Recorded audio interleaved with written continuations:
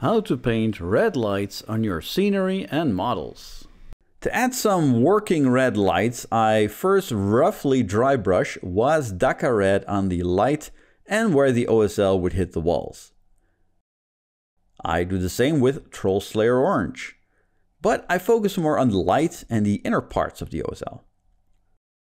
With Gitz Yellow, I now stipple on the paint to brighten the light. Stippling will give the light a very nice and rough texture. I repeat the previous step with Dorn Yellow.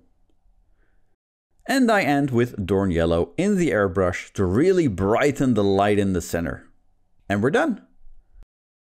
Check out the entire tutorial on my channel.